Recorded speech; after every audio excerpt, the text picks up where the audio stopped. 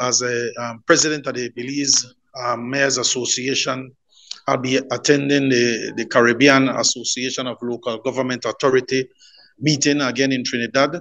That brings presidents from all across the region in respect to the Mayors Association. It's again a networking opportunity to see how their transport system have been working in the region. I was shocked today when I listened to the mayor of Bogota, where they have ordered for 2022 over 400 plus electric buses in their system.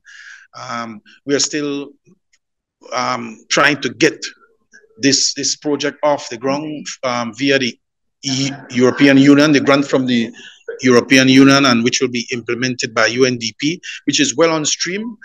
But that meeting in Trinidad again will bring some of the mayors, mostly in the Caribbean region, though, in respect to sharing best practices and give a report on how you had dealt with COVID. We never met during the COVID, and so the association want to know how we manage the COVID, how we manage Lisa, and what are our plans going forward for 2023.